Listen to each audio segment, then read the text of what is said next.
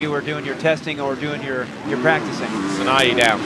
So Darian Sanayei was in 13th, so we've got a replay coming up. That looks like they're the final couple of corners just before the finish line area. Watch this. Is he in there with Benoit Paturel? Oh, just in front of Paturel, and obviously Paturel is going for third in the championship, and he's off the track as well. So this might play into the hands of Max Anstey in that third place classification. Yeah, again, that's what's cool is that it's never down, it's never done till the to the finish. So Anstey not feeling good, but being a true racer, you're going to dig deep until that final checker flag because you never know what can happen.